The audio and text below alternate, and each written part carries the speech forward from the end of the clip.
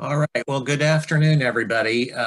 My name is Lou Kurtz, and I'm the co-director of the Great Lakes Mental Health Technology Transfer Center. And um, welcome to our second part of our Grief Sensitivity Virtual Learning Institute. I hope many of you were on the last session with our presenter today.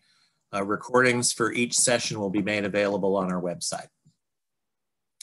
Today's presentation is a continuation and this one is going to be called Interventions for Times of Uncertainty with Janice Nadeau. We have a few housekeeping items that I want to go over. We have made every attempt to make today's presentation secure. If we need to end the presentation unexpectedly, we'll follow up using registration information. All attendees are muted and cannot share video. If you have a question for the presenter, please use the Q&A box. Or if you have a comment or a link for all attendees, please use the chat section. At the end of today's training, we will ask you to complete a brief survey. It should take about 3 minutes. And you'll receive an email on how to access a certificate of attendance. We fully expect that you'll find this presentation riveting and you'll want to attend all of it, but we do require that you attend at least half of the session in order to get your certificate. This event will be closed captioned, and you can follow us on social media if you like. The session recording and the slide deck will be posted on our website within a week. There is additional information on grief on the MHTTC website. We have 5 fact sheets that you may want to download and take a look at. And it's in a section of our webpage called Responding to COVID-19, Grief, Loss, and Bereavement. We want you to be sensitive to your own grief and reactions today throughout this session and the entire Learning Institute. So please feel free if you need to take a break, stretch, drink lots of water. We've also listed some helplines and support lines here if you need them. The MHTTC network covers the whole country, of course, with 10 regional centers. It also includes a National American Indian and Alaska Native Center, a National Hispanic and Latino Center, and a network coordinating office at Stanford University. The purpose of the network is to accelerate the adoption and implementation of behavioral health related evidence-based practices. Our training is free. We provide it on a local and regional basis, and we hope that it heightens the awareness, knowledge, and skills of the behavioral health workforce. Here's a picture of a map of the 10 regional centers. Our jurisdiction is the 6 states that surround the Great Lakes, so we are Region 5.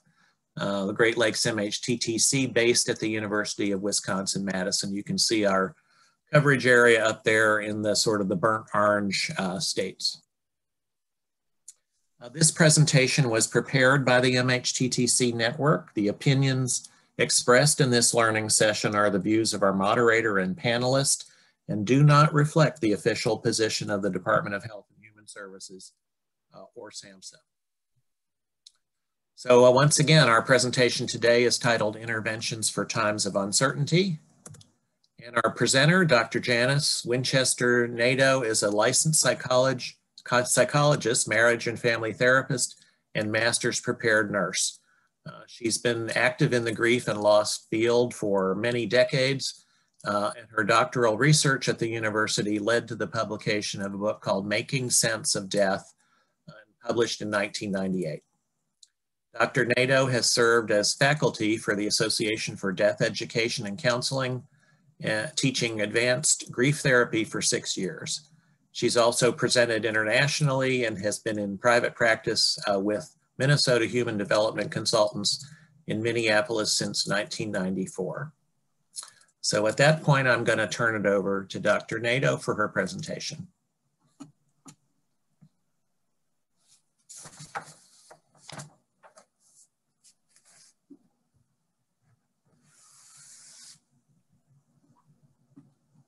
Thank you.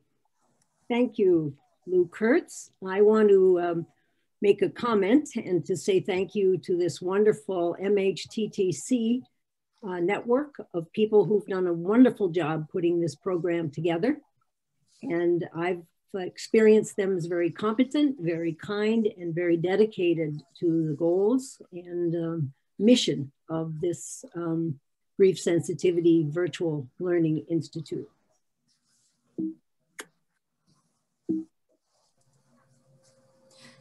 You might need to hide your toolbar at the bottom there so you can use the arrows in the bottom left corner. All right.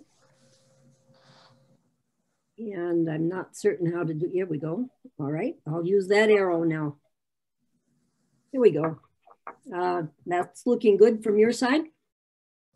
Yep. The name of my talk today is Interventions for Times of Uncertainty. I want to say just a little bit about this picture. First of all, my alphabet soup after my name, being a psychologist and nurse. But the FT part, I want to just mention, is called Fellow in Thanatology. And that's a credential that's given by the Association for Death Education and Counseling. And it has to do with advanced experience in the field of death, dying, and bereavement. And I've put my email there in case someone would want to reach me with a question or something to do with the program today. This gentleman here beside me is Luther von Maxwell, my therapy dog, and he looks pretty happy there. But right now at our house, he's not on the happy list. A couple nights ago, because he's bored not going to the office, he's been getting into mischief. And what he managed to do was climb up on the stove and eat 1.5 pounds of marinated chicken. So needless to say, he didn't get any supper, and we didn't speak to him for at least a half an hour after he was so naughty. COVID has affected each of us in some different ways. But bored dogs get into mischief, I've learned. I want to say just a little bit about myself, how I happen to be doing what I'm doing today and what my work has been in the field. I did mention that in our first presentation, but perhaps not all of you were there. My background is as an intensive care nurse in Vermont, and then again here in Minnesota, where I became a nurse educator, getting a master's degree in nursing at the University of Minnesota. Early on, I learned about the entire idea of hospice and fell in love with it.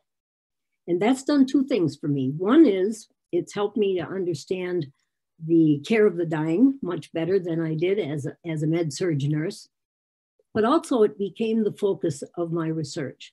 I think it's extremely important, and you'll hear me say that over again today in this talk, really important for us to focus on the family level of loss and grief and to study what goes on in families as they try to make sense of what's happened to them, whether it's a loss, a different kind of a loss, or whether it's a loss to death.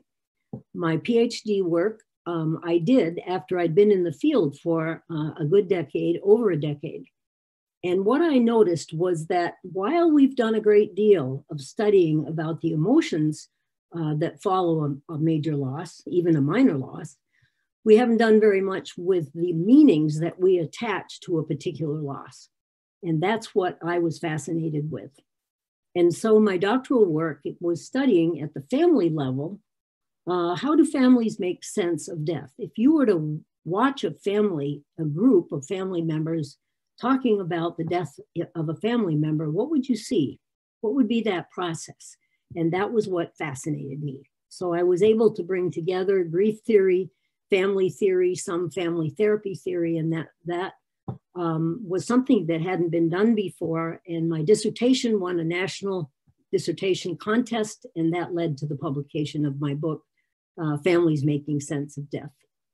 I've been in private practice since '83, actually, but as a PhD psychologist since 1994, where I've specialized in death, dying, and bereavement, but also had a general practice.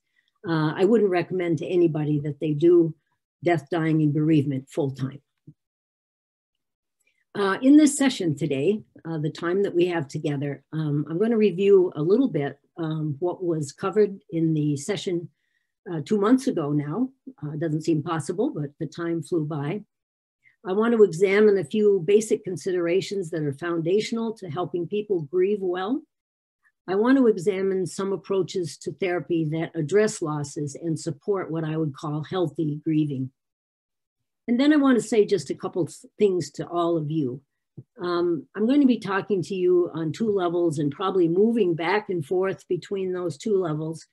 I'm assuming that many of you are as worn out, tired, stressed as I am, trying to be there for my 60 or so clients that I'm seeing strictly virtually. And at the same time, experiencing many, if not all, of the same things that my clients are experiencing.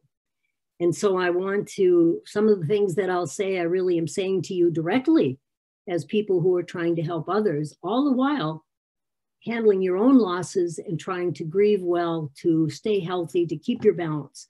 So you can listen on 2 levels, listen with 1 ear, 2 ears, and I will probably move back and forth between those 2 levels. This is one of my favorite slides, and those folks who've known me and heard my lectures over the years know that this is one of my favorite themes.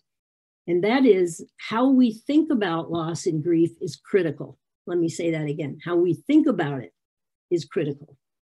And in my mind, if we can think of it this way, much of how we react to loss and grief will be more congruent and more, it'll hold together better conceptually.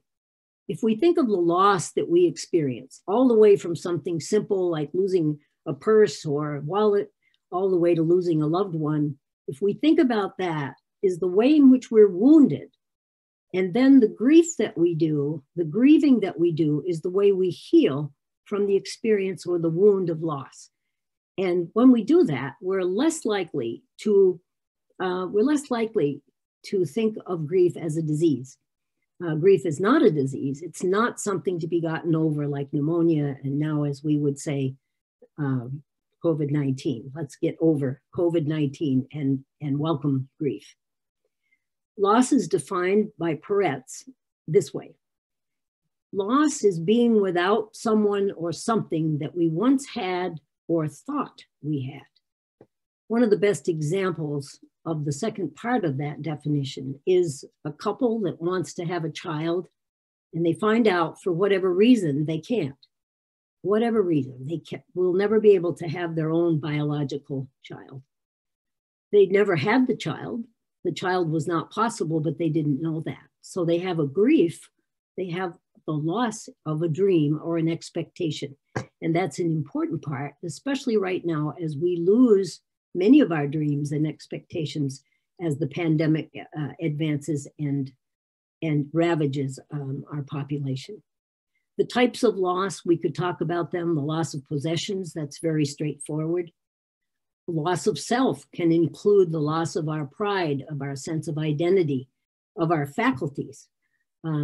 Loss of others includes loss by divorce, loss by the death of a relationship. A particular kind of difficult loss is the kind of loss that someone has if their partner has dementia, or other conditions where they're there physically, but not there psychologically, and not there as a real partner. So there are many ways to lose others besides to death.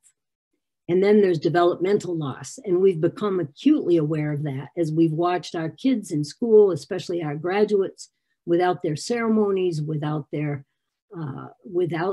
rites of passage that would help them pass from one developmental stage to another. I want to hold my hand up, and I hope everybody can see it. Some of my clients have benefited from this little image, not necessarily my hand, anyone's hand, but I'd like to say we have a handful of major stressors right now in the way our world is. The thumb represents our personal and family loss apart from COVID.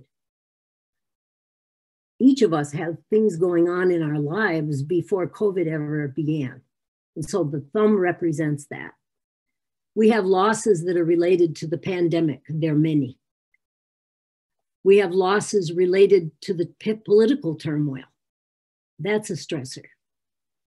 We have losses related to the racial strife, the demonstration, and all that's going on in our country and elsewhere about racial injustice. And then we have losses related to climate change, to global warming. So it's a little wonder that we're stressed. It's a little wonder that we have a need for a grief sensitivity learning experience. Our role and our challenge as helpers, and I'll speak to you directly as helpers. In Australia and some of the European countries, they call us carers. So we each are carers. If we're in our country, we call ourselves helpers. We're not at our best right now. Some of us do better than others, depending on our skills, depending on our life situation. That was the same after 9/11. People who were clinicians of various kinds after 9/11 felt challenged just as everyone in our population did. And here we were in roles where we were needing to be there for others. As we experienced the very same fears and trepidations that our clients were experiencing. When we have fear, as many people do right now, feeling as if things are falling apart in our country, that takes its toll on us.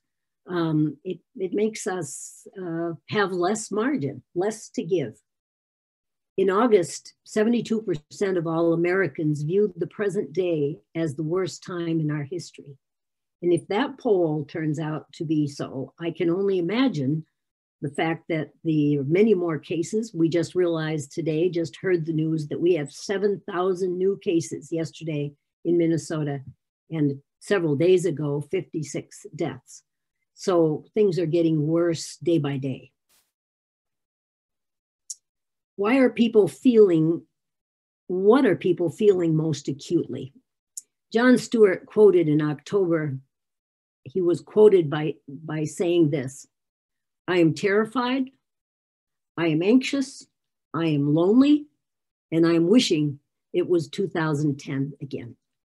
I think that captures what many of us feel, and I've certainly heard it in different words from various people in my circles.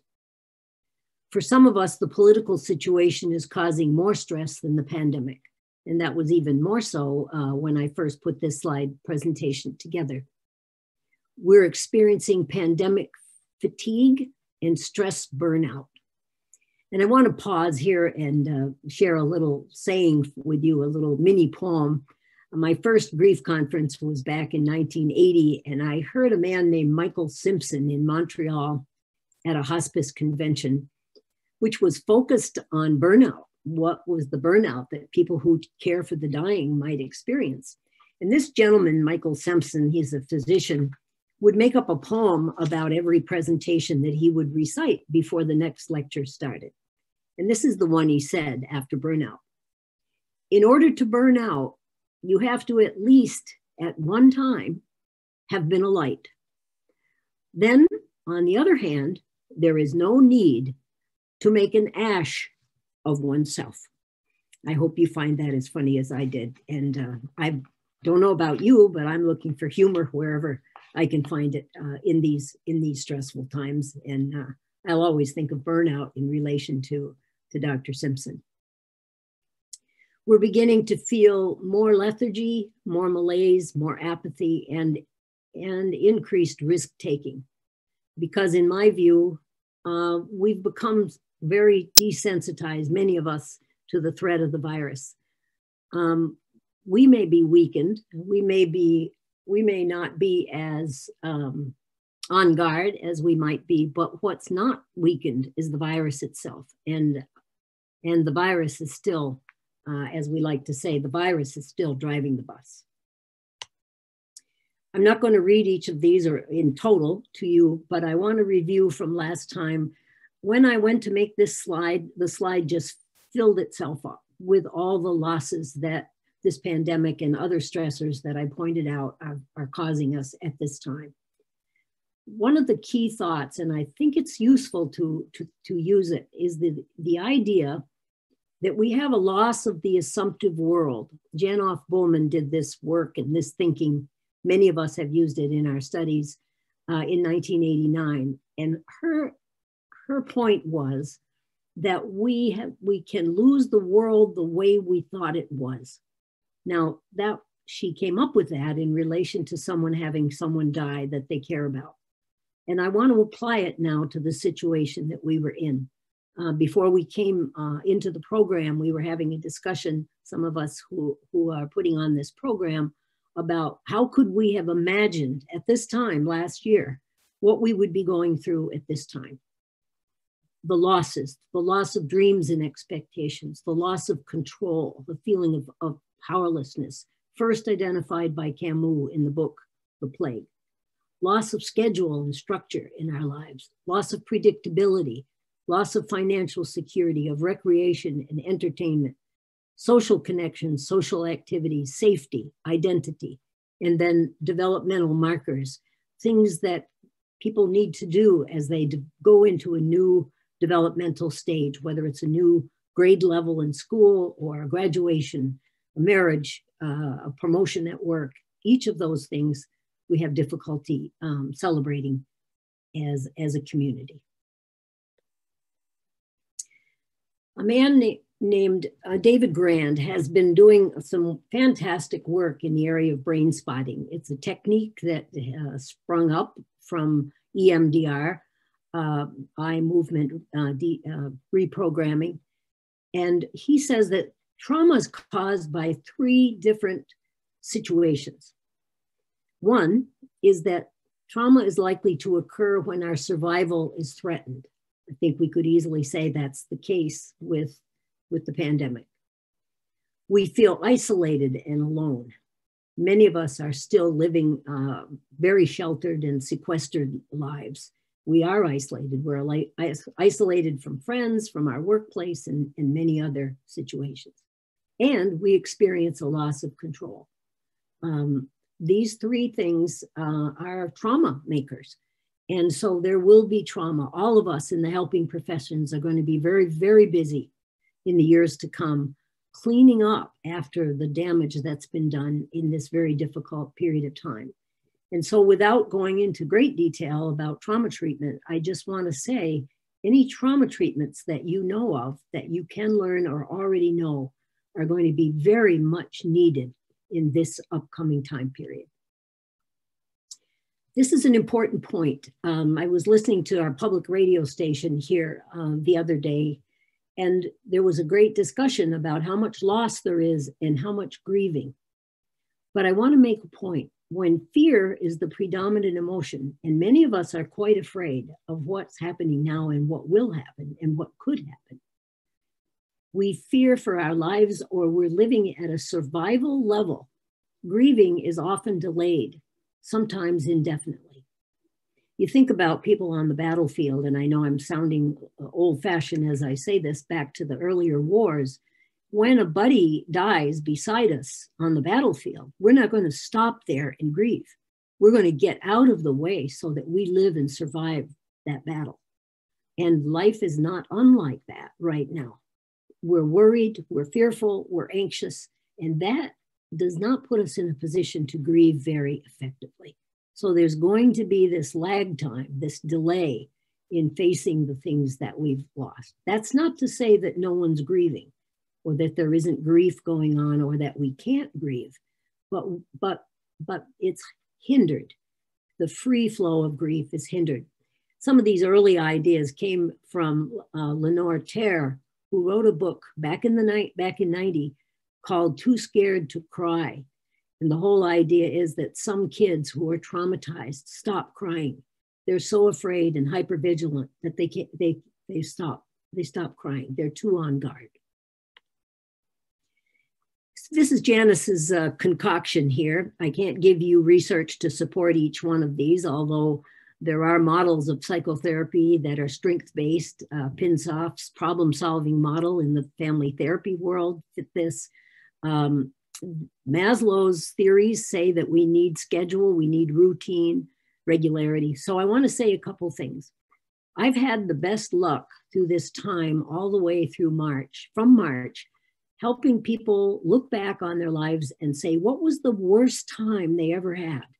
What was the most difficult up till now that they've experienced? And to look inside and to think, what did they draw upon? What did they find within themselves? What did they use in their environment that got them through that time? And can they possibly access that now to get through this difficult time? It keeps us focused on our strength and our possibility rather than on our weakness and what we can't do. Schedule is critically important. And what I'd say about that is I would say, if you don't have to have a schedule, make one. And come as close as you can to going to bed at the same time, waking up at the same time, trying to eat meals regularly, that there's a certain security and stabilizing factor in schedule. Structure, another S, is the idea that we have a goal. One of the things we're thinking about at our house through the winter, we're going to see what we can do about clearing out the paperwork, sorting drawers, trying to see if we can put certain things in order that we just leave alone when life is moving on at its normal pace. But if we can structure our lives, know who's supposed to do what, that's going to be helpful. Some people are learning a language. Some people are trying to get in shape. Some people are taking classes. Many things that we could interject into this time where we have little control to have at least the illusion of some control. Sharing is important. I've been telling my clients, if it's possible, call one person, contact one person a day. That will help you share what's uncomfortable for you. And then salvage may sound like a strange word, but I found it useful. And by salvage, what I mean by that is to be in the moment. Mindfulness will help us do that, and I'll mention that later. But not to miss what's lovely and what's beautiful going on around us right now. A blossom on a flower, something cute that a young child does, something that a pet does, something that we can see in nature, music, anything that's going on, so that while we're miserable, while we're sad, while we're stressed, we don't miss the small things right in front of us in our everyday life. This is one of the things that helps me. This is Luther von Maxwell when he was about, I'd say 20 weeks old. My oldest granddaughter spent an hour and a half with him in the backyard taking multiple pictures, and this is one of my favorites. His little left ear flopped down for about 2 weeks in his whole puppydom, and then next week it was up, and that was it. His ears have been up ever since. I want to review this from last time. I did mention this. I do think that there was more anxiety perhaps, and who knows how much, it's not being measured exactly like that. But just so that you all know about this scale, the coronavirus anxiety scale developed by Sherman Lee. He did a study with 775 adults with anxiety that seemed to be related to the pandemic. And he found out that there was levels of anxiety that were beyond what people generally have, and that he called that dysfunctional anxiety.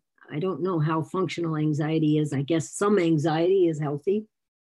The elevated scores were associated with functional impairment, alcohol and drug coping, negative religious coping, extreme hopelessness, suicidal ideation, and attitudes toward Trump and Chinese products.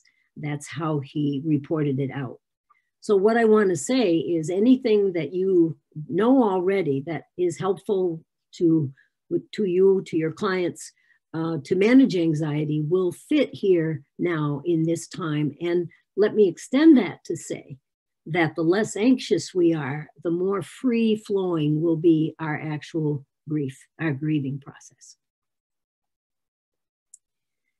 Considering addiction in the pandemic, another important consideration. There is an increased need for self-medicating with one substance of choice, from the increased levels of fear, anxiety, isolation, and unmet needs. People turn to whatever substance is their substance of choice, chemicals, overworking, trying to do things to access whatever it is that are our vices, we might call them. Loss of jobs may increase the criminal behavior to obtain drug money. People are much more desperate. I know that here in Minneapolis, we're seeing a much higher crime rate than we saw prior to the pandemic. There are limits on coping resources from early developmental delay. We believe that when people start abusing chemicals, their developmental process is frozen at that stage.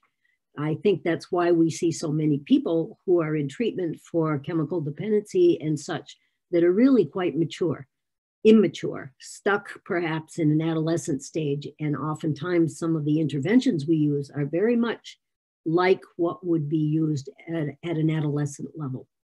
Many of the bars are closed depending on where you live and our time periods. So there are no social restraints from bartenders and friends that might be watching someone who tends to overuse. Many are without technology, so some of the social resources are limited, including access to AA. And then there is that risk of overdose or withdrawal as people are isolated from each other. So the conclusion here about this is that grief is inhibited by anesthetizing the brain, however we do it. Therefore, any kind of addiction treatment may be indicated for our clients at this time. Some special considerations in loss treatment. John Brantner at the University of Minnesota made this point very strongly, and my sentence here is worded very awkwardly, I noticed this morning.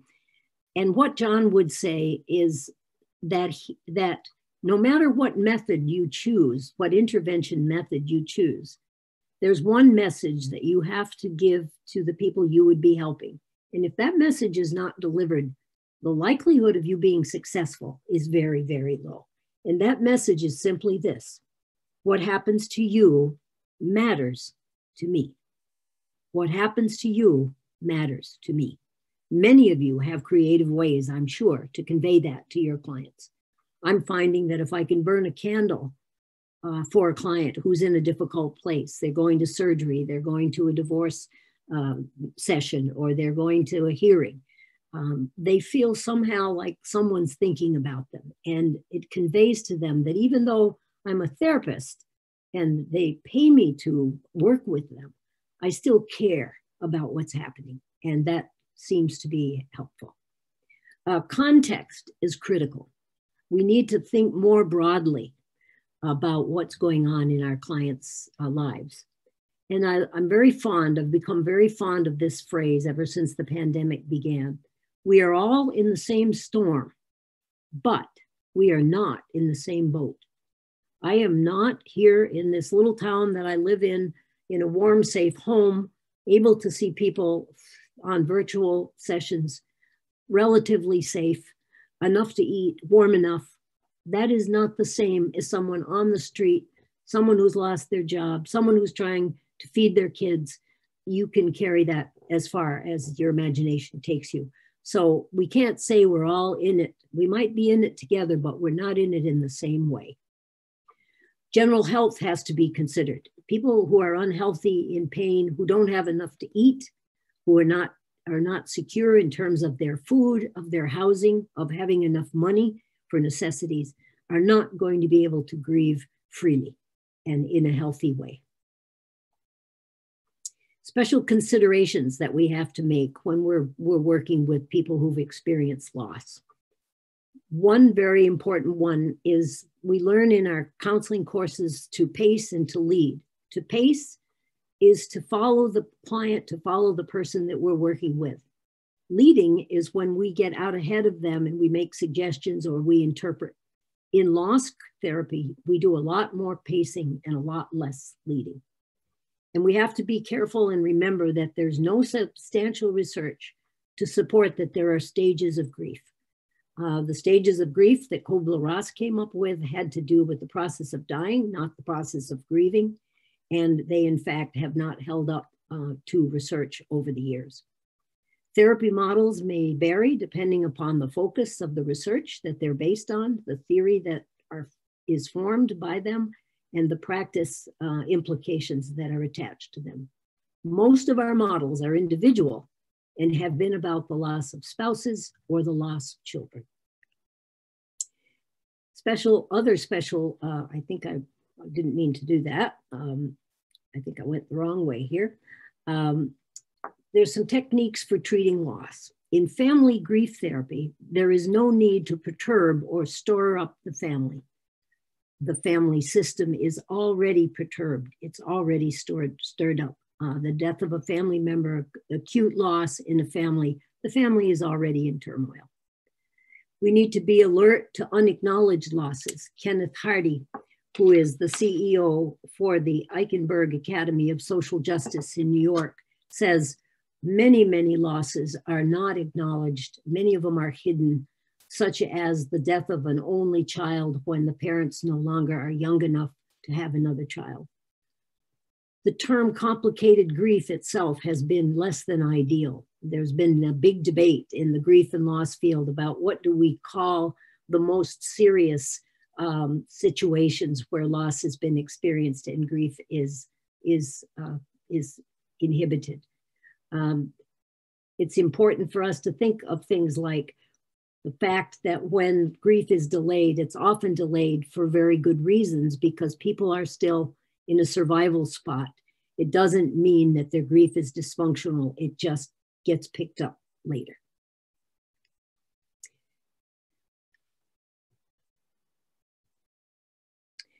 Some influential conceptualizations that are related to grief phenomenon, I mentioned these, I think, in the first session.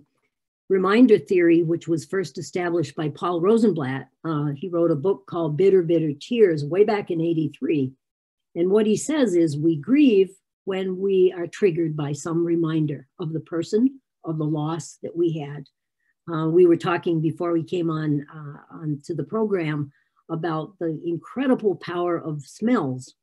And I know that I am very careful about opening up a drawer where my husband's things are that have his aftershave smell on them, because I suddenly feel filled with grief, even 10 years now after his death. Ken Doka, whom you're going to hear tomorrow in this program, came up with the idea of disenfranchised grief. And that's the grief that is not societally recognized and societally condoned, such as someone who has a lover who is then forbidden to come to the funeral or has to live a secret life around the death of a person that's meant a lot to them for many years. Continuing bonds is a new concept, an important concept. And what it does is it helps us move away from the idea that bonds have to be broken from whatever or whomever we've experienced a loss, but rather we look for ways that we can carry that person throughout the rest of our lives. How can we weave them in to what we do in our life as we go forward? And then Tedeschi and Calhoun have done a very good job of pointing out that people can grow through the experience of trauma. And I'd like to think that we all will find, through this difficult time of the pandemic, we will find ways to be more than we were when it started, to grow up, to grow out, to become perhaps more compassionate and more willing to be empathic to those who have less than we. These are the intervention models, the main ones that I'm going to be talking about today. You heard about complicated grief therapy from Catherine Shear this morning and again earlier in September. The dual process model for coping with bereavement, I will say some things about in a moment. Meaning making in bereavement, Bob Niemeyer, Robert Niemeyer, my own work in '94 and previous, and now Wendy Lichtenthal and Dr. Breitbart at Sloan Kettering are working from that perspective on a model for bereaved parents. And then there's family-focused grief therapy, which was begun by Murray Bowen, a psychiatrist in '90. My own work in '94, Kassane and Block, who are from Melbourne, Australia. And then Dr. Kassane is working with Wendy Lilienthal. Lichtenthal is how you say her name, Lichtenthal, and she's at Sloan Kettering in New York. The dual process model, we'll talk a little bit now, and I have found this to be the most useful model for losses and particularly for bereavement. And even though the research is not around common ordinary loss, I do believe that the model itself lends itself well to use for other kinds of losses and other circumstances. Maggie Stroba and Hank Schutt are from the University of Utrecht in the Netherlands. And they have a bereavement research center there, and they have authored 3 very wonderful bereavement handbooks that bring together loss and grief research from around the world and over time. They've continued their work now, even though they began in '99, and that might look a bit outdated, but they've continued to do their work where they've used their model to consider such things as attachment style, how that affects grief, a grieving person's willingness to disclose, and more recently, they've started to try to make their model apply to the family level of loss and grief. And here's the model. I want to say what I do is I make copies of this and I give it to my clients on the first visit, people that have had a death loss. And here's what's good about it, what makes it useful. The idea here is that we have 2 kinds of ways to cope with a death in the family. One is it is related and focused on the loss experience itself, which as you see is on the left side of this egg-shaped model. And then the other side of it is restoration oriented. And I like to think of that as more going forward or future oriented. I often stand up in my room when I present this model and I say, we vacillate, we oscillate is the word that they use for this model. We oscillate, we move back and forth between dipping into the loss experience, feeling the pain, feeling the hurt. And then next thing you know, we're moving forward with something, attending to life changes. The idea is that we might move back and forth within a minute, within several minutes, within hours, within days, but there is this back and forth that is normal.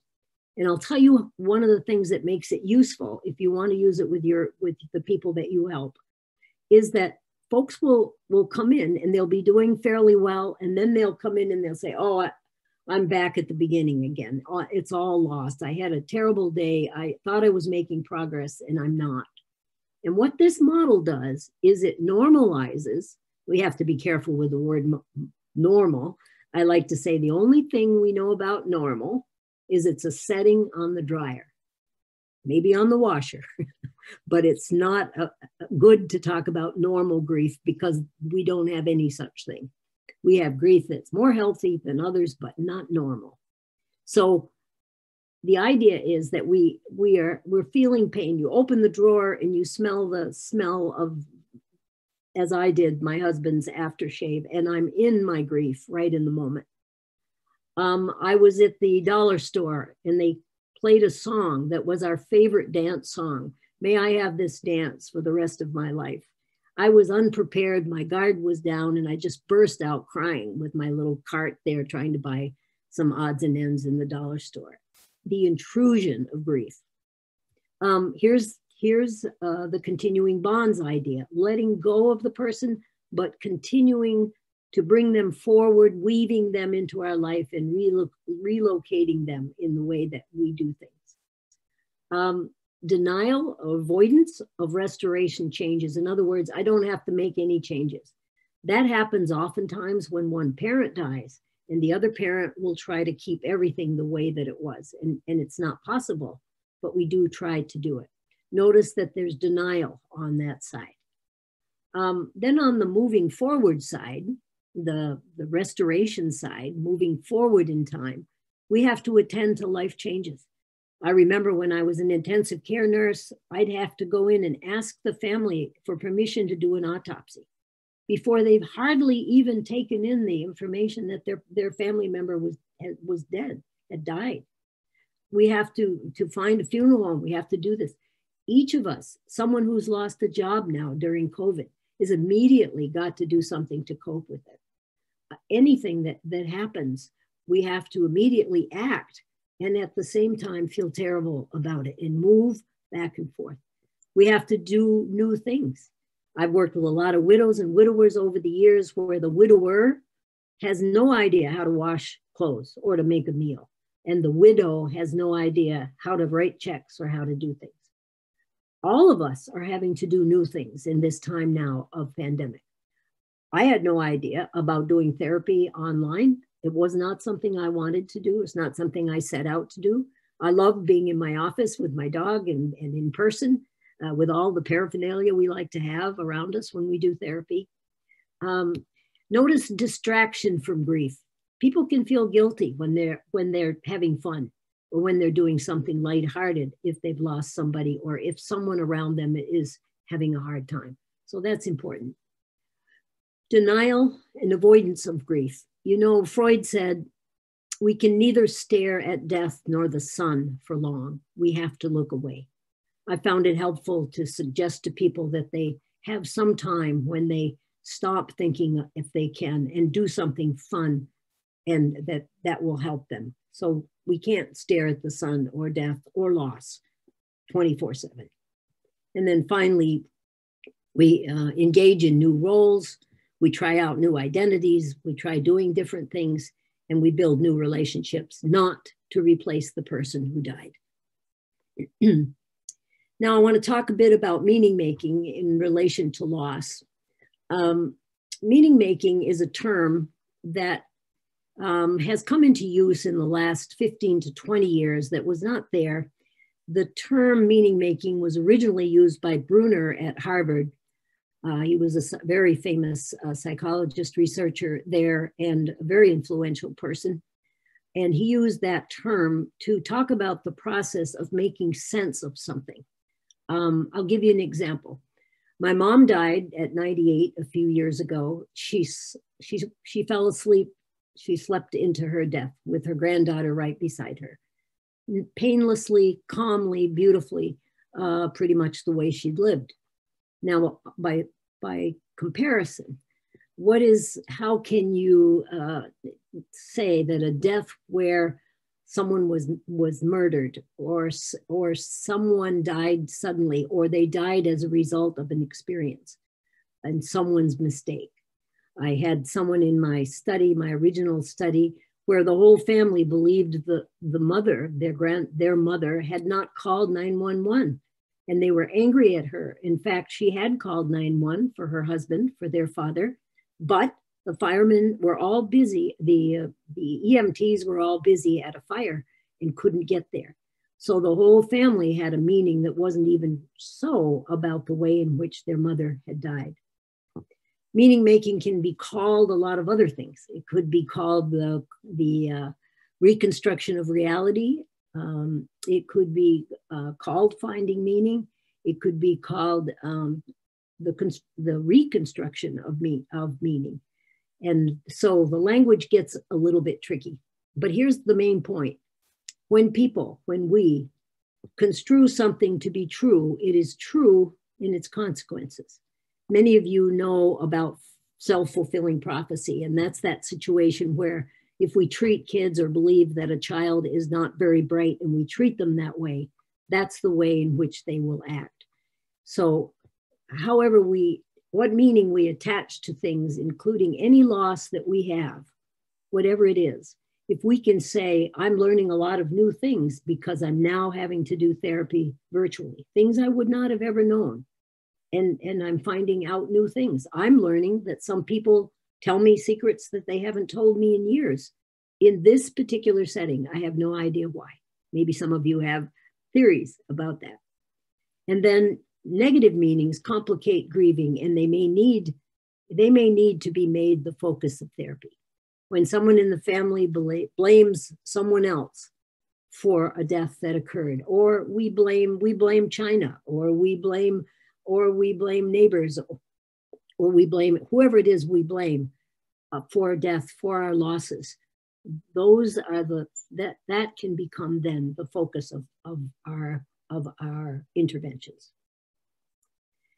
How do we make sense of loss? How do we help people make sense of the losses we have? Now, this applies whether we're talking about death, whether we're talking about the loss of a job, the loss of our security, the loss of a home, whatever loss we happen to be discussing.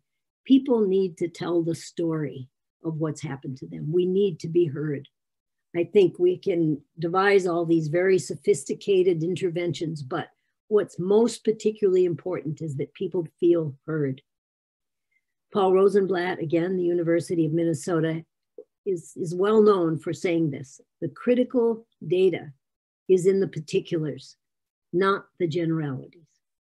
People's stories are unique. Their experience is unique. Families are each one different, and folks need to be treated not by some standard that is the norm, but rather in the details of their particular lives. Since meanings are critical to grieving well, people need to tell the story and they need their loss to be heard. One of the ways to get at those meanings is by asking about all the rituals that anyone has used attached to the loss. The details. How did you find out that you were not going to be able to keep your home? Where were you? Who told you? What did you do? And listening very carefully in an empathic way, and knowing how to make referrals to people where those kinds of referrals are needed. Helping people make sense of loss, I learned in my own study, is that you ask people about dreams, if they have dreams. And what I've found is that if we can say to them, you may not remember your dreams as a rule, but people often do when they come into counseling, into therapy. And that's an embedded suggestion that they'll start to remember their dreams.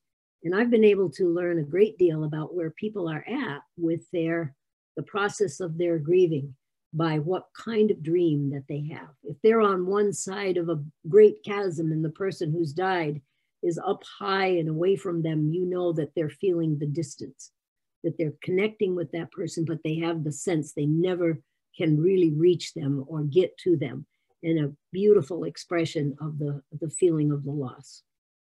And then something that surprised me in my own study is to ask about coincidences. I would ask, is there any coincidence that happened around the time of the death?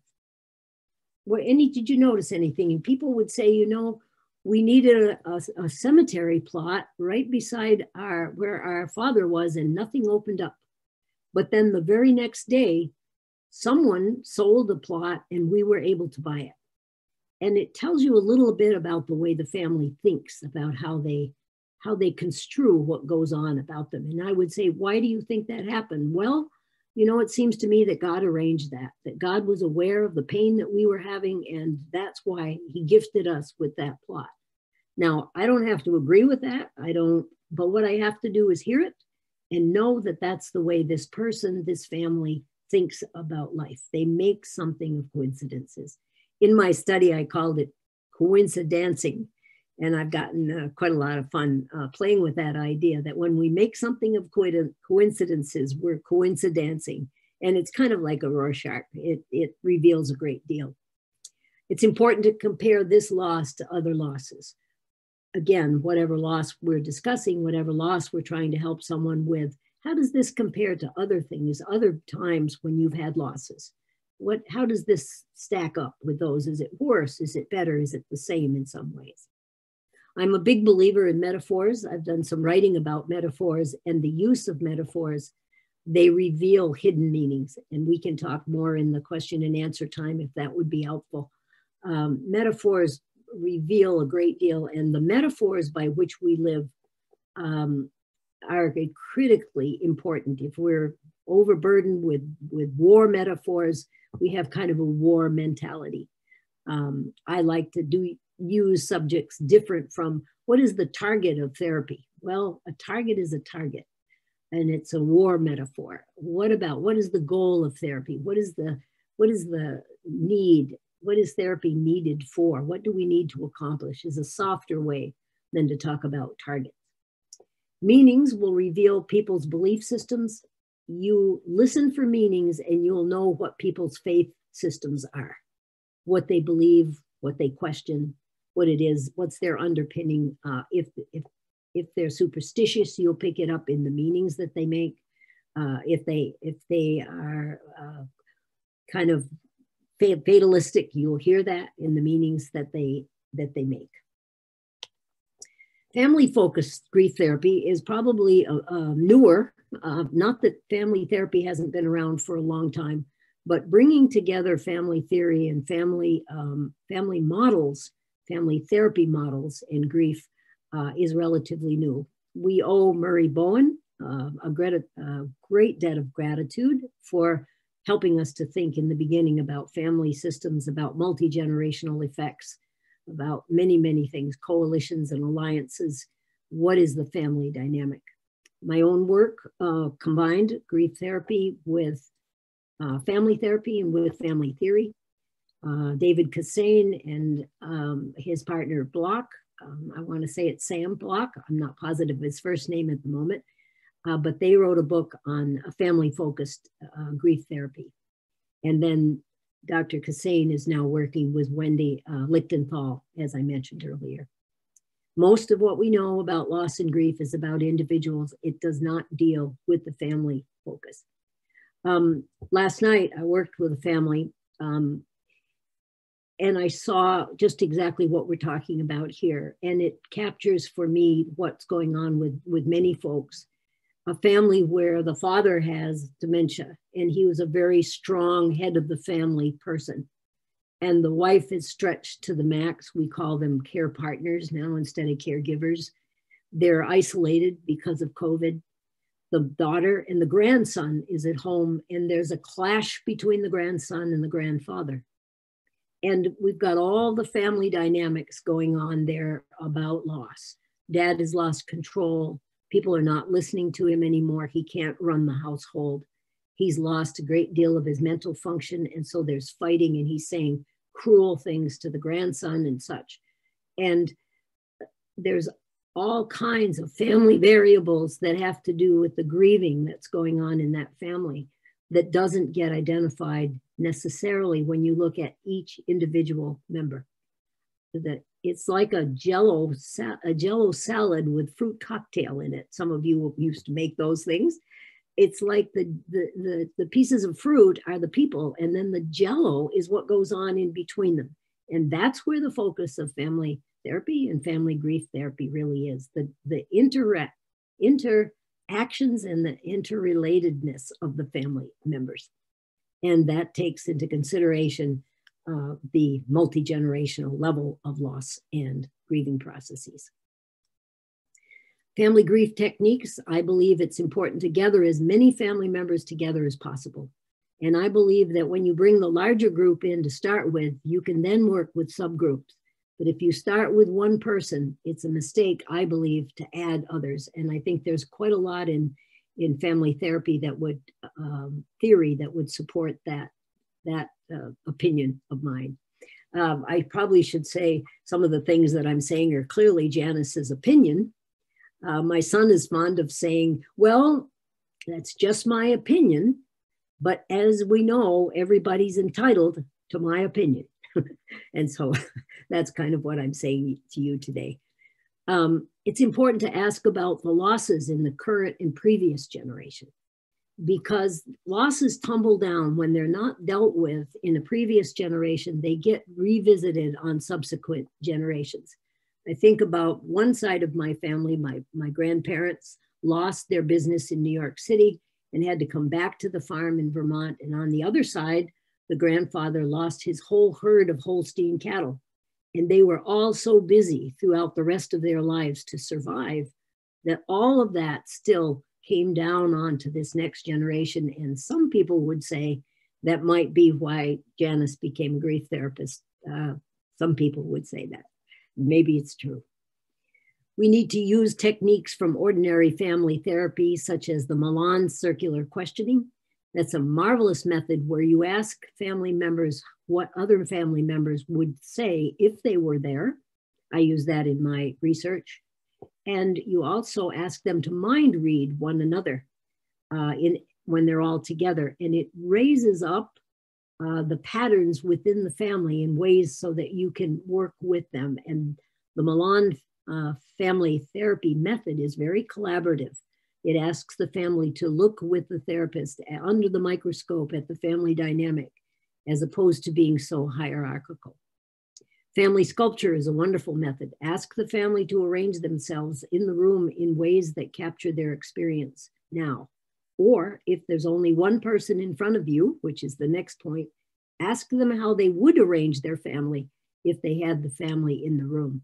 And you will broaden the system, you'll broaden the context, and you'll learn all kinds of things about what's going on in the family, about the loss that's been experienced, about the dynamics of the family, and also about whatever grieving patterns you're trying to work with. Family grief therapy techniques, very, very important to help each family member share what the loss means to them.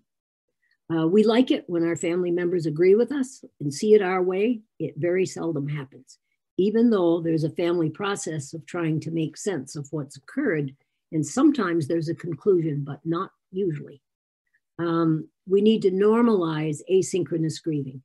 I see teenagers where the parents are terribly worried. They don't think the kids are grieving. Perhaps they're not. But one thing that happens with teenagers is they're going to talk to their friends more than they're going to talk to mom, dad, grandparents, aunts, uncles. They're going to do it the way they do it, sometimes with music, with their buddies, but we grieve differently and at different rates. Mom may cry, dad gets busy. One partner in same-sex couples gets very busy. The other one tends to be a little more emotional. It's just, it isn't nice and tidy. It's messy. And that's what we have to be prepared for. We have to identify changes in family roles, rules, and boundaries. The family I'm talking about from last night is a good example. Grandpa was the head of the family. He no longer can hold that position.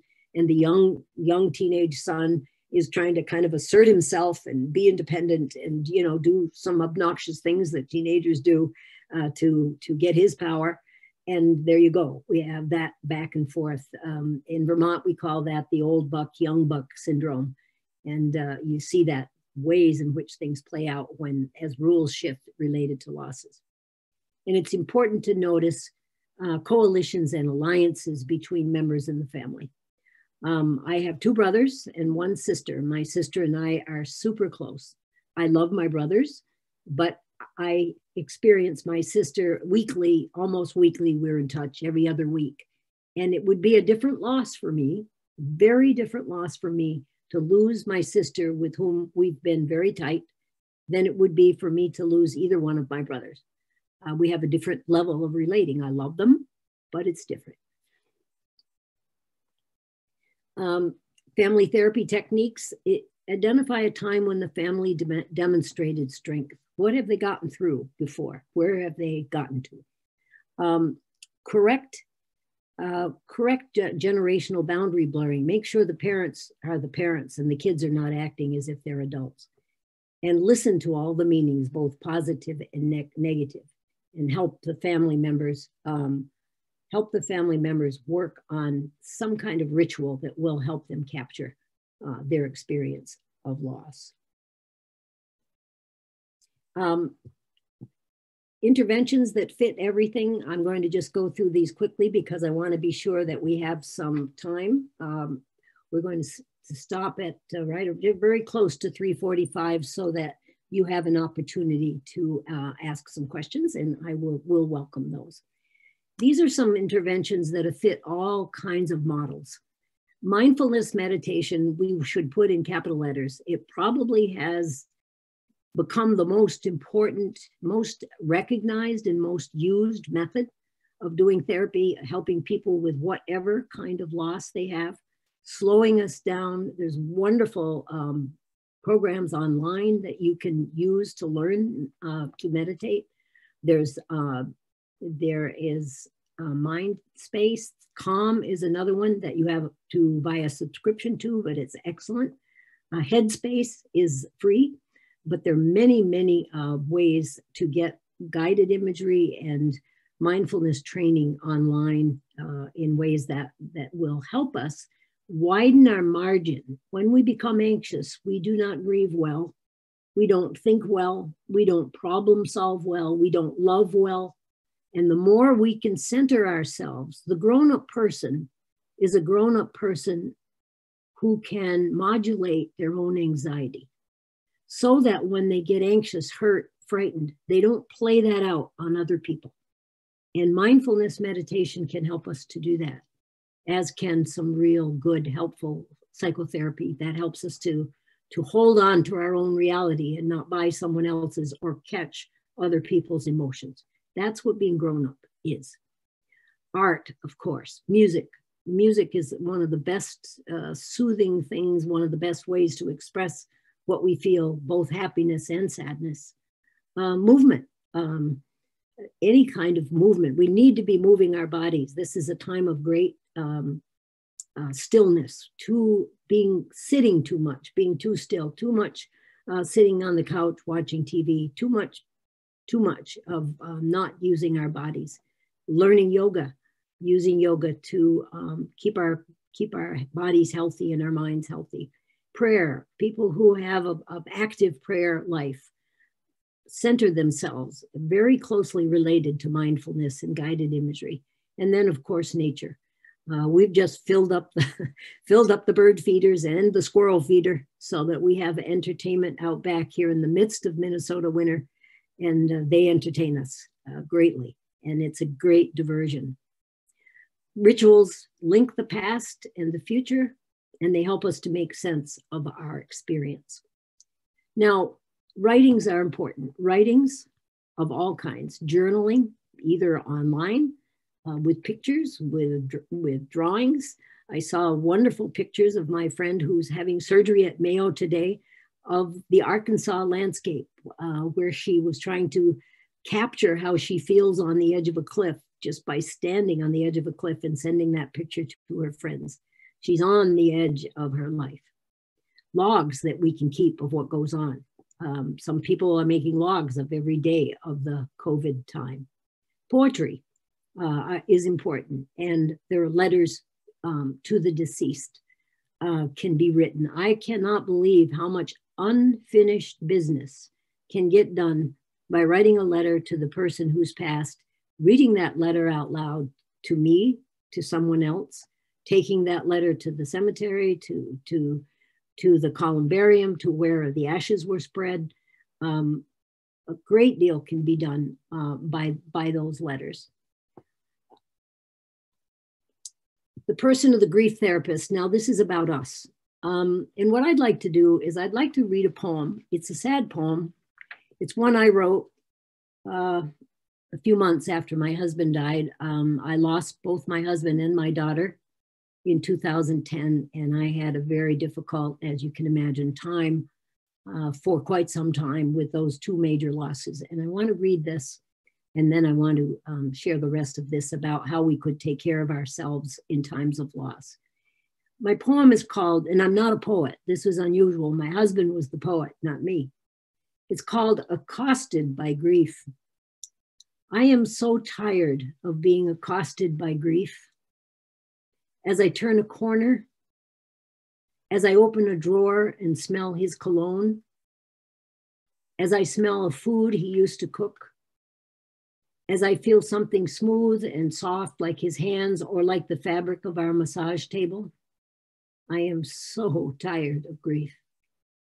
Grief does not let go. Sometimes I think it has, but then I'm accosted again, around the corner, in the drawer, from the kitchen. I am so tired of grief. This morning, it was the smell of spring. Now it is his handkerchief I used to dry my tears. Last night, I danced in front of my mirror. I danced with Kitty. I danced with his cane. Then I remembered I will never dance with him again. I am so tired of being accosted by grief. It's a sad to write it. It just came up out of my mind somehow one morning at the computer, and it's helped me to read it. Here's some things about about us as therapists, to deal with our own grief, to do our own grief work, and to tend to our own unprocessed loss. And that includes the family we're in, the family we came from. When we're cut off from our own emotions, we're cut off from the emotions of others as well. And that does not make us good helpers. Before we have an encounter with someone that we would help, here are the 3 questions we need to ask ourselves. What are my emotional needs right now? How might I try to get my needs met at the expense of my client? Especially important in this time when we're experiencing many of the losses that our clients themselves are experiencing. What will I do to get my own emotional needs when I'm no longer trying to be there for someone else? The person of the grief therapist. When we overhelp, we give an unattended message. We need to not overhelp, but have confidence that our clients can bring forth the very best of themselves. It's possible in a therapy role to get addicted to these very habit-forming needs to be needed. Emergency room nurses, intensive care room nurses, people that are always dealing, get used to a very high level of adrenaline, and they can feel almost not quite alive when things get quieted down. And we can crave that level of excitement and stimulation. We get habituated to that level. So we have to be watching for it. And we have to remember that we're not at our best with all the stressors that we're facing. Rabbi Hillel had these words to say, and I found them extremely helpful. If I am only for myself, who am I? If I am not for myself, who will be for me? If not now, then when? Here's some risk factors that affect how we cope, whether we're therapists or whether we're clients, whether we're helpers or being helped. Just as high viral load leads to more severe COVID, psychological load leads to a less healthy response to loss. And I've listed a few. You can see what they are: mental illness, unaddressed losses, previous and current trauma, dysfunctional family systems, racial injustice, deprivation, and you could go on and add many more, I'm sure. How will it be as we go forward? There will be residual. There will be residual to those who have COVID. There'll be residual psychologically. Some people will feel guilty if they survive. Others will feel guilty if they think they exposed someone. There'll be long-term blaming someone who we believed exposed us or exposed a loved one. There will be ungrieved losses. There will be PTSD or PTSD-like reactions. There will be problematic meanings attached to the pandemic. Why didn't somebody do different? Why didn't this happen? Why didn't that happen? What could we have done that we didn't do? And this will go on, I believe, for quite some time. Grieving the loss of so many. Camus wrote this: millions of deaths are like a mist floating through history. And he wrote that in the book called The Plague. We are at risk of becoming inured, that is, becoming accustomed to something negative as if it is not what it really is. Here's some adages, some things that I think have helped. People have given them to me. Some of them come out of the AA world. My son would say, do the next right thing. When you don't know what else to do, just do the next right thing, the next moment, the next minute. One day at a time, a great AA saying. Soren Kierkegaard, who of course is very popular here in the Midwest, says faith sees best in the dark. A Holocaust survivor commented, you keep on living until you feel alive. My son, again, who gives me lots of quotes, when he was in a tough place, his sweetheart works at Mayo with the elderly, and so they're at risk every day. And he just got discouraged. And I said, what are you going to do, Michael? And he said, I'm going to bed and I'm going to curl up in the defeatable position. And so I've told my clients that, and they come online and they say, Janice, I had the defeatable position last week for 2 days. And so it gives us a way to talk about that discouraged time that will come for all of us. Some have quoted a Buddhist belief that all of life is suffering, and when we've accepted that, living can become easier. Grief is a lifelong process, but it does not have to be a lifelong struggle, says Hope Edelman in her book, Finding Your Way Along the Long Arc of Loss. And this is my last slide. This is a client's kitty, an adolescent kitty, and she could be giving you two messages. One of them is, we've been climbing the walls to get out and be free again. She's looking over her shoulder. She knows she's not supposed to be there. We also could take it as a message that I want to give you simple message, and that is, let's just all hang in there and get through this difficult time. Thank you so much for your attention, and I would welcome your questions. Thank you so much, Janice. We have one question. Someone writes, how would you suggest that someone who was separated from and lost all contact with a close relationship in college deal with the loss and memories now? Both people are still alive, reside in different states, but have not communicated in 40 years. I'm afraid catching up might be too traumatic. Wow, that's a tough one. There's a lot of pain around all of that, I'm guessing. You know, sometimes if you each know where the other is, would a third person be helpful? Is there a feeling, yeah, I guess what I would ask is, there a feeling that you might do more damage by contacting each other now than you've done by staying separated? Is that a question that this person could answer?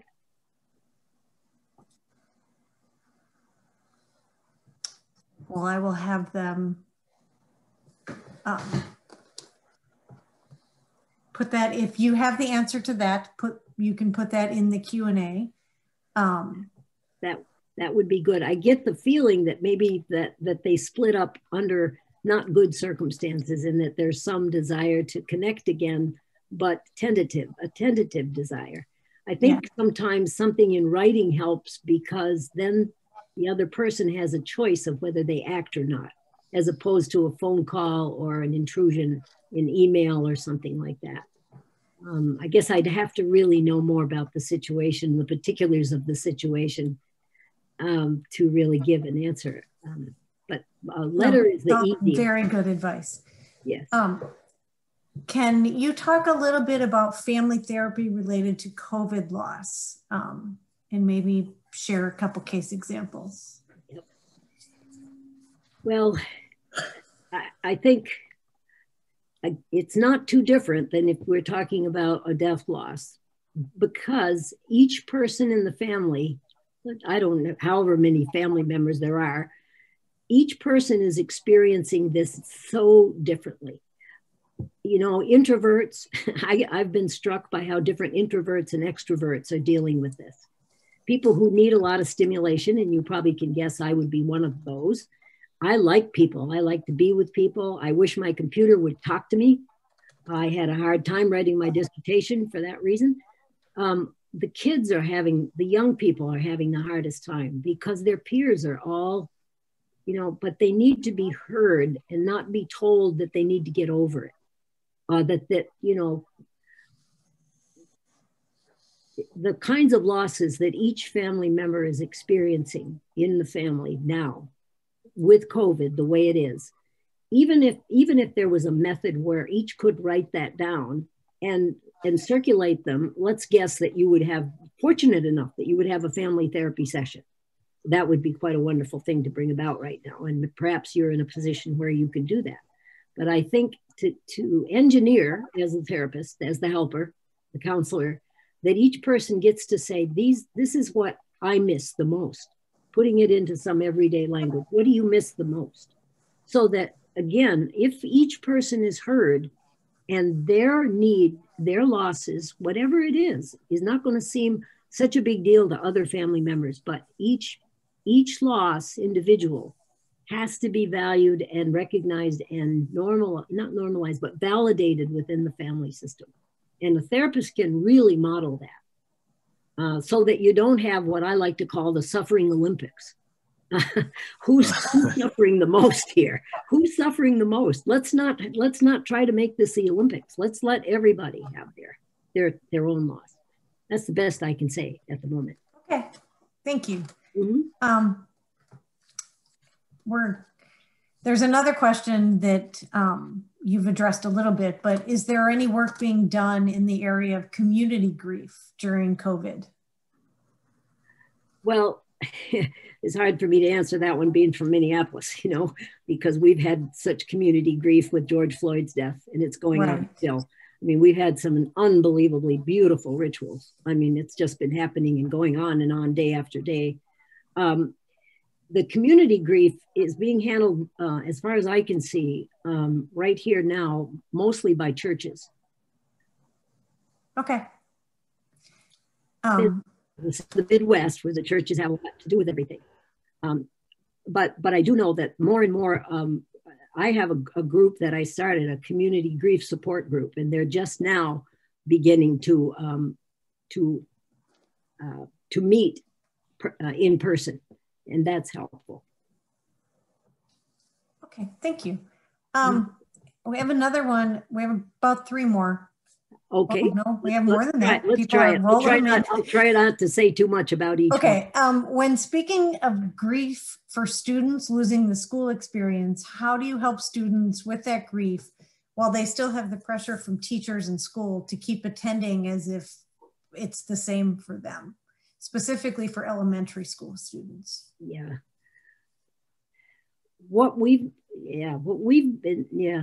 I guess it's really tough. It's very, very difficult on the kids to not be together, for sure. We're seeing a lot of teachers driving to their homes for those kids that are fenced in, those kids that are homebound. And we're about, I think, now to switch back to virtual here where we are. The only thing that I know about is kids are on their devices anyway, and any way that a parent can help kids connect outside of the school system, or that there can be social groups that the teachers run so that they expand the time that they can be together. It's very, very, there really aren't any good answers to that, I'm afraid. Unfortunately not right now. No. This question is, can you talk a little bit about anticipatory grief? For example, a wife is going to lose a terminally ill husband. Yes, I can. And I would have paid somebody to answer that question, ask that question. This is a really important point. I believe that we need to be careful when we're working with anybody where there is an impending death. What needs to be recognized is not so much about when that person dies, is that every single increment of loss gets acknowledged. This is the last time, he no longer can stand up in the chair. For dementia, when was the first time when he didn't recognize the kids or the grandkids? So that instead of, you're grieving even in the moment of those incremental losses. And when that gets acknowledged and that grief work gets done, it gets the attention it needs, the actual dying at the end, you're not so far behind. There's a certain kind of grief that can only happen with the finality of the death, yes. But before that, the attention needs to be not on what are you going to do or how will it be when they die, so much as what was the last thing? The person just became incontinent. The person just couldn't feed himself. He can't eat anymore. What's that like? Instead of going and being all about the end point, which for many people is more of a relief. They really lost the person sometime before. That's very good advice. Thank you. And that's a wonderful question and a very important consideration for us in this field and for ourselves, for that matter. I'd like to rollerblade and I can't. I grieve it every day. I have a couple more. We have a couple more that you mentioned. When someone is in fear, grief does not get processed. How would you recommend a client who describes a constant sense of numbing to do some severe complex trauma, also lost a parent and wants to do grief work with both group and outpatient? Well, I think that would be a time where if I could, and I had the skills and the knowledge and the wherewithal to do it, I would turn to something like artwork. I would turn to something not verbal, because I think someone who's blocked like that for their own defense, I mean, obviously they've got more than they can handle. They wouldn't be blocked. They wouldn't be flat, right? They wouldn't be numbed, but they're overloaded. But something might come out in movement, in body work. I would go for some body work that would kind of help to release some of that pent up stuff. But I would think it would be a wonderful time for a metaphor, for music, for some other medium that will get around the defense that's there, because the person probably is fearful that they'll be overwhelmed if they start. You know, if I ever started crying, I'd never move in. But when someone's blocked, they're blocked for a reason. They're blocked to protect themselves. That fear and that hypervigilance will do it. I'd start there. Thank you. I just want to be very respectful of people's time. We are at the end of our session. We have a couple more questions if people want to hang out. Otherwise, please, if you are possible, to do the evaluation, because this is how we let the funders know what people thought of our presentations, and this one was amazing. So I would like everyone to know that. I will ask the next couple questions. Otherwise, if you have to get off, we could provide the written answers to these questions if you're not able to be on. One is, any suggestions on how to help an adolescent who is grieving the loss of a parent and experiencing significant guilt for being the person who passed the COVID on to them? Ooh, boy, that's the rough one. That's the one we dread, isn't it? I mean, I'm sorry that you're dealing with that, because that's really, really tough. When someone feels guilty, in some ways it almost has to burn itself out. That may sound kind of funny, but once again, for someone to say it's a terrible burden for you to carry this feeling that you have. And you could say that with some time, it may not be as intense as it is now, but tell me about where you feel it. Can you feel it in your throat? Do you feel it in your chest? You know, be with that kid in where they feel it. And in what during the day, anything that they do where it's a little bit less. Is there any way you can make it 10% less? Is there any time, are you sleeping? Is there anything you can do? Can you run to burn off some of I think trying to talk them out of it will probably not work. I mean, I'm talking an adolescent in or out of things. It's not a terribly easy thing to do anyway, but I would go with more, how does that child manage carrying that feeling of guilt? How can they lessen it by things that they actually do? That's what I would recommend. Thank you. And our last question is, do you have a suggestion for helping healthcare workers manage their grief while also in the midst of being too busy to grieve? Yeah. They're a chaplain, and so they're on the run, trying to help. Yep. Being a chaplain now, where that's going to imply some religious faith and some religious belief system, right? When we were kids, we used to have to bring in wood for the wood stove in the farmhouse. And my brother would hold his arms out, and I would put one piece of wood at a time on his arms until he got all he could carry. Then he'd put them in the house. The only thing I know that works, particularly within a faith system like that, is to take each one of those concerns that you have, I'm guessing both for yourself and for others, and one block at a time, put those on to God's arms. And I'm speaking right within that assumption that belief system is yours. And somehow, some acting out physical way that you can put those losses that you're dealing with somewhere, so that when things do get a little quieter, that you can come back to them. I really hear you about being too busy. So many of us are too busy, and grief waits. grief waits, but you need a break. You'll need a break somehow, a day, a weekend, something where you can go take care of you. You don't want to make an ash of yourself. You have to go back to Michael Simpson's poem. It's very difficult, and I'm sorry it's so heavy burden for you. Well, thank you very much. I truly appreciate it. All of your answers and all of your phenomenal information. I'm going to briefly turn it back over to Lou Kurtz, and I want to thank everyone for their time this afternoon. Thank you. Yeah, thank you all very much. Thank you, Dr. Nadeau. A fabulous presentation. Once again, if you have a moment to take the survey, which is up on the screen right now, you can use your phone and use the QR code that's on the screen or go to the survey link. I also think for those of you, as you click off, you will likely be redirected to the survey. It should pop right up. So yeah, as I said, 3 minutes and you're out. It would really really help us. So thank you.